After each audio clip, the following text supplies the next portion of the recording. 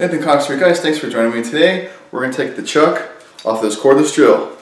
Alright guys, I've got this Milwaukee M18 drill here. We're going to take the chuck off today. I have taken the chuck off before and I've had it in for warranty work. This chuck had given out before. Luckily, like I said, it was under warranty. They replaced it. It's going to have to be replaced again. So I do have in the description down below an Amazon link for a higher quality half-inch chuck. So if you have a half-inch drill and your chuck sucks, check out that Amazon link down there. It's a good quality. I believe it's a German made. Much better than these Chinese ones that they keep sticking on them, even on these Milwaukees. I expect that out of a Ryobi or something, but not this. Anyways, let's get to it. There is a screw down in there, okay? Now I've seen some videos where people are showing you how to take this off. And first of all, I'd like to say I really don't like knocking other people because they took the time to make the video, okay? But they do a couple things, you know, like putting the drill in a vise, and putting a big Allen wrench in there and smacking it with a hammer, and maybe that the chuck was on there like so crazy tight. But I'm going to show you what I consider the preferred method to doing this. Okay, so we are in first gear. I want to point that out. You need to be in the lower gear, first gear, and you need to see what this is. Okay, I've got a larger straight screwdriver in here, or this Milwaukee M18 could also use a Phillips 3. Okay.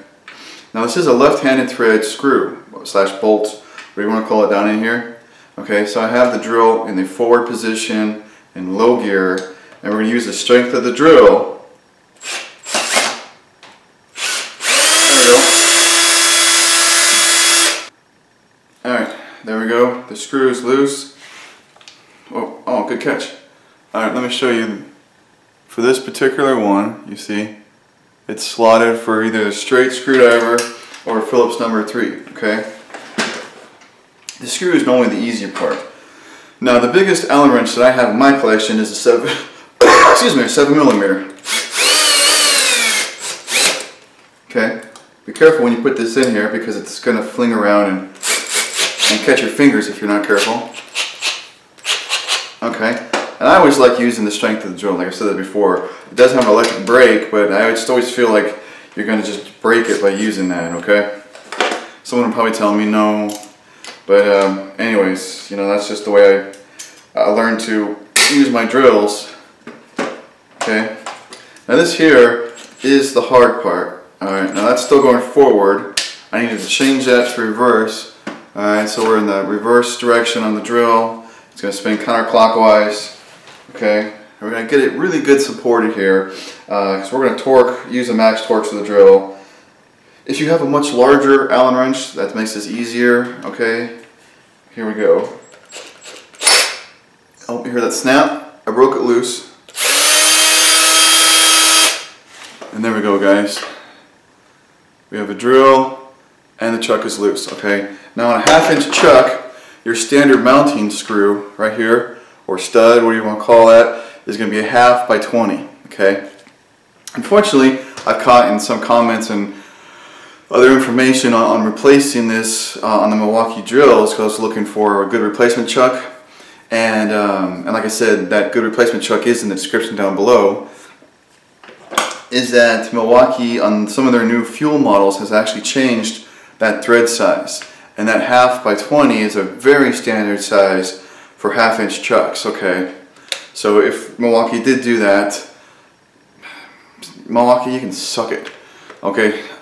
Seriously, not been super impressed with this one here, and if you're gonna go change that so I can't buy a different brand chuck, you suck. Alright, but to put it back on, we put the drill back in the forward direction. Be careful not to cross-thread it. This part, kind of slowly go, because it will just catch and then fling it around and slap you. Okay, we're going to get our good grip here again. Okay, and that drill has torqued it down. So we're just going to remove the vice grips carefully. Okay, take the Allen wrench back out. Open it back up. Okay, now we're going to drop the screw in. We're going to start it back by hand. Okay, you guys can see that well. Remember, left-hand thread, so it's opposite. We're going to do See, it's got to go counterclockwise to go in.